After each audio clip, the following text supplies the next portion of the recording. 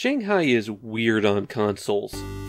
Every platform seemed to have its own publisher for it. On the Famicom, it was Sunsoft who got to publish it.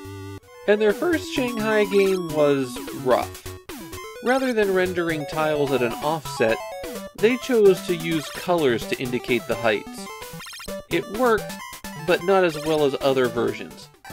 Well, here comes Shanghai II, and Sunsoft has redone it so that they're actually displaying the field properly. Shanghai, of course, is what your mother thinks playing Mahjong is like. A set of Chinese Mahjong tiles are stacked up in a pattern, and you remove them from the stack by matching pairs. The pairs have to be at the outer edge and on top. Otherwise, they're blocked. And that's everything there is to playing this game. Shanghai really is one of the simplest puzzle games out there. Of course, the original Shanghai was a massive success, so what does Shanghai II bring to the table? Or, to be specific, what does Sunsoft's Shanghai II bring to the table? Because multiple people made a Shanghai II. Well, first, they have 5 new styles of boards. The original style is referred to as the Dragon board, and it's the last option. The new styles of boards are fine. I didn't see anything about them that would make them worse to play. They are intentionally more difficult, I think, with more tiles locked up behind single tiles all over the place. But I don't think that's a bad thing for a sequel. Second, they added a tournament mode.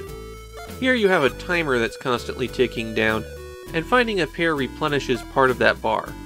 The tournament is laid out as a series of stages, so it will walk you through the different tile layouts. In the tournament, if you run out of tiles that you can match, or the timer reaches 0, you can always continue from the stage that you are at, though progress is not saved here. One thing you might have noticed as I was demonstrating the tournament there is that Shanghai II includes an alternate tile set. They call it the European style. Personally, I find it a lot harder to read. The final mode is Challenge Mode, and that's a 2-player version, where each player has a certain amount of time to find a pair. And you're basically competing to see who can find the most. Similar to Sunsoft's previous version of Shanghai, there's some tools to help you if you get stuck. Under Hint 1, you can search for pairs, and under Hint 2, you can peek below the stack of tiles. Though it does show you everything when it's building out the entire stack. You can also choose to restart the stage with the same layout. Weirdly enough, this is a port of an arcade game.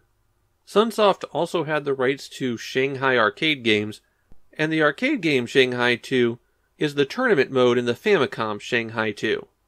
In Japan, Shanghai II seems to have done pretty well and be well remembered, but as you might expect, there isn't a lot of conversation about it. The game is just too simple for that. Shanghai II is definitely the best way to play Shanghai on the Famicom. In fact, I'd say it's a pretty good 8-bit version. The tournament mode in particular adds a nice challenge. But it's still a game that's available on every single platform out there.